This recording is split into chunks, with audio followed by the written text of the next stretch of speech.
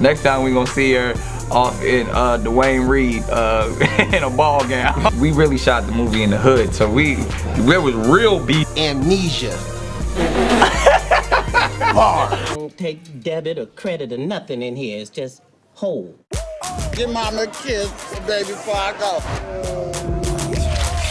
Oh, I feel that shit. What's going on, folks? Nothing better to do. I'm Blockzilla, and this is the No Judgment Zone. Today, my guest is the only man to ever beat me in freestyle battling. The legend, Nick Cannon. What's going on, bro? Zilla, what up, man? I'm good, can't complain. You have been working very hard on this movie. School Dance is finally coming out. Yeah. Yo, where'd you get the concept behind this film?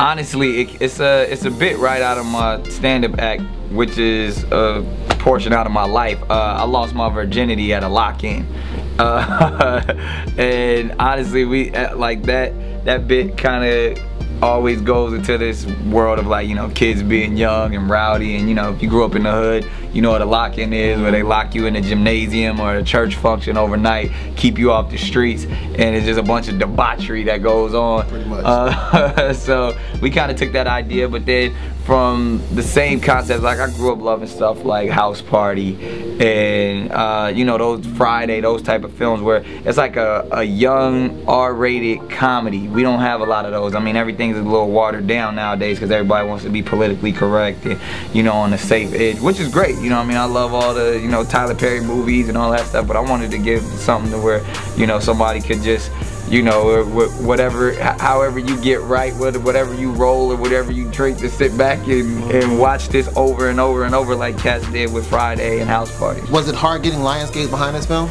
At first it was very easy to get Lionsgate to be a part of the concept of young kids and having a good time and dancing and all of that stuff. I think once I actually created the whole film, they saw how raw and edgy and over the top it was. It was like, yo, who do we sell this to? So I think that was kind of like the little hiccup in the system. But they thought they were getting safe, Nick Cannon. Yeah, they thought they was like, oh yeah, the guy from America's Got Talent, sure, give him as many movies as he wants. Yeah. But you know what? I think the purpose of it, I was trying to make a raw, edgy comedy, and I think we did that, man. And I'm extremely proud of it. And you got a bunch of heavy hitters in there. Kevin Hart's in there looking like Eazy-E. Exactly. You got my man Lil Duval in there with the face tattoo. And Mike Epps in there as well. Yeah. Was it difficult keeping the control? Did you just let those guys go wild and do what they do? I let them go, but I mean, there was always inner comedian beefs and all that stuff. Like, one thing, I mean, because we really shot the movie in the hood, so there was real beef that we had to make sure certain, you know, neighborhoods was cool and everybody was good. But once everybody came together, like, everybody left all of that comedian beef and all that stuff out the door. So we had everybody too, man. We had George Lopez, we had Lunel, we had like some real heavy hitters came through. You called them favors or Oh, definitely favors. We had no money to do this movie. That was the other thing too. I mean, everybody came in and did it for the love, and just because we did this movie on a shoestring, and that's the best type of way to make a film. I mean, because when you sitting around and you got, you know, 3 months and big trailers and, you know, that stuff is cool and the paycheck is nice, but to get down in a way to where it's like, yo, we doing this, we all gonna show up here, we gonna work, and we doing it for the love of the craft. You know, the people are there for the right reasons. Absolutely. Now, I actually know about the movie because at the time I was covering one of the actresses in the movie actually got sued by Kim for being like, like the Gap commercial. Yeah. Was that like known on set? Because that's when it was happening when they were filming it. Well, yeah, we knew about. I think it was one of the girls that we casted. I didn't, when I casted her, I had no idea about the whole Kim Kardashian lawsuit and all of that and Old Navy. I just thought she was hilarious and she was dope and she kind of fit the part. But then as we, you know, heard about it come out, like, oh snap, that's shorty that's in the movie. Right. And I mean, it's kind of cool though when you think about it, because not only was she talented along with many others, but we had a lot of those pop culture references that, you know, gave us the spike on social media and even as of right now. So, you know, it's one of those things where it always happens. It's controversy everywhere. I'm always starting it too. Oh, speaking of your controversy, you got a lot of heat for dressing up in the Whiteface, try to bring it back on you. Were you really like? Were you ever like, come on, really, we really doing this, people? I mean, I thought it was hilarious, honestly. Based off of the fact, to one, I was trying to get some attention, and I did a very good job of it. That was the whole purpose. But at the same time, to me, I always say, like, yo, for the people who really had an issue with it, they really had to question themselves. I mean, because there's a huge difference between humor and hatred, and they always want to talk about the double standard and stuff. Like, yeah, it's a double standard, like double standards in the Constitution, right? Like, but y'all don't really want to have that conversation. Don't, like, that's what I was saying. Like, y'all don't really want to go there, like, because that wasn't my intentions.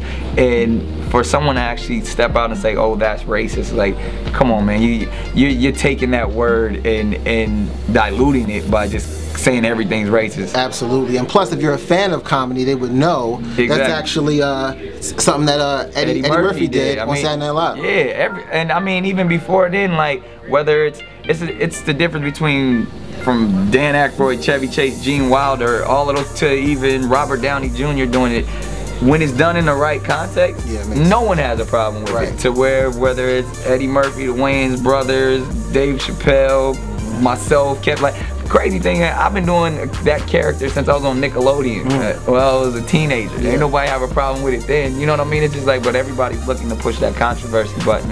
I was a lucky cat that week. So I want to get your opinion on Bieber. Bieber's in the news right now. The video just came out of him. Reckless. He just was singing one less lonely nigga. What's going on? Do you think he'll get the same type of heat that you got, or worse? Man, I mean, honestly, to me, I think it's a different connotation in a sense to where I was trying to stir up controversy. Yeah. I know it. I own up to everything that I always do, and that's one thing that people gotta respect about me. Like, I ain't never gonna run away from anything.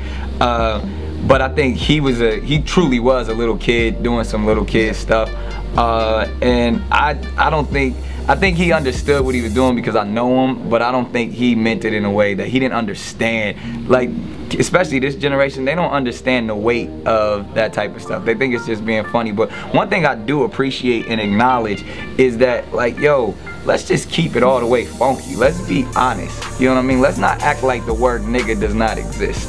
Let's act like white folks don't be singing that shit all the time. Whether they saying it trying to be funny, and like, white kids tell black jokes. I've heard them do it all the time. We tell white jokes. Right. Like, let's not act like. And you say it to your white friend. Yeah. Like, Russell calls every white person my nigga. Like, and sometimes, like, even you go to the Paula Deen situation. Like, yo, if somebody got a gun to my head and they threatening my life, I might call them a nigga. Like, if I'm trying to, like, you can't. This is America. There's people.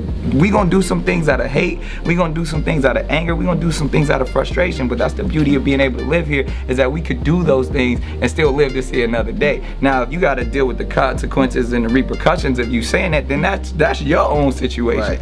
Bieber's gonna have to deal with that. He said it. He was a kid, unfortunately, but now he's gonna have to deal with it in a certain way. But if you can't deal with it, then you leave all that alone. So now I want to get into your business a little bit. I really want to know, what was the conversation between you and Mariah when she decided to go in a subway? Yo, it was a phone call because I was in LA. I was like, you about to do what? Like, but it was funny because I had just left, because I was there when she was getting ready to go to the Fresh Air Gala, and I had to head to the airport. So then by the time I landed, I heard about it, and I was like, yo, she's wildin'. But I mean, then, like, just yesterday, she took the kids to the park in another gown. I was like, this is her thing right now. Yeah. She's gonna put on gowns and go do regular stuff. Right. Next time we gonna see her off in Dwayne Reed in a ball gown. White people party music. What hip hop song crosses over to be white people party music, and what song would you recommend people to listen to off of white people party music? There's so many. I mean, but you got to probably Young MC's "Bust a Move" is the ultimate hip hop song over to white people party music. On my album, no, I would probably say I got a song called "Fucking Awesome." That just is the epitome of white people party music. That's the one I would think people should listen to. So, I know my producer doesn't want me to do this, but I'm gonna do it anyway. I need my rematch, bruh.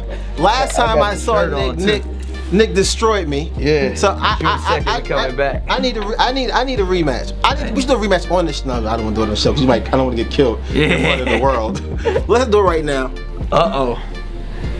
You really ready? Again, You know Kevin Hart tried this and he lost bad. Bars. Yeah, he just, when people, you just don't know when to say when. I'm ready. Alright, so you ready to do this? Let's get it. Alright, I'm going first? I went first last time? Yeah? No, you the champion. Champions go last. Alright, cool. There you go. I gave you the champion. Wildin' Out champion. Alright. Bars. Just to let y'all know, trying to rip me is like using your hand to try to stop electricity. Oh. Everything I walk past falls apart. I can aim in the dark and hit a penny off a Pop-Tart. Oh, he sounds smart.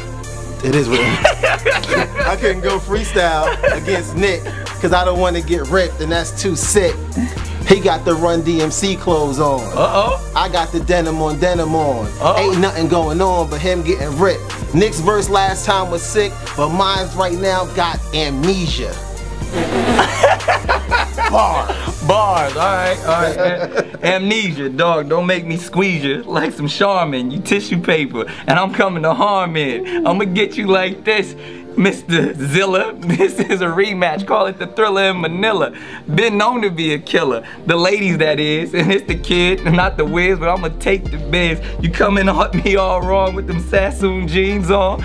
Dog, you don't wanna see me flip your hat up, because we gonna do this Wildin' Out June 2nd, get that up. I wanna know who you guys thought won. Leave your comments down in the comment section. I know Nick has to run, he's gonna take his kids to the park. Yeah, in my tuxedo. Right, so join us next week. You know what we're gonna do next week? What?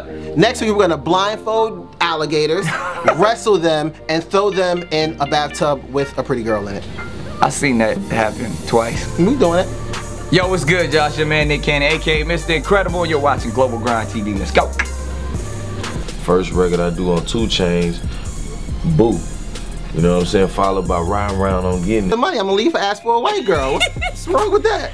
And she will leave you, I'm sure, for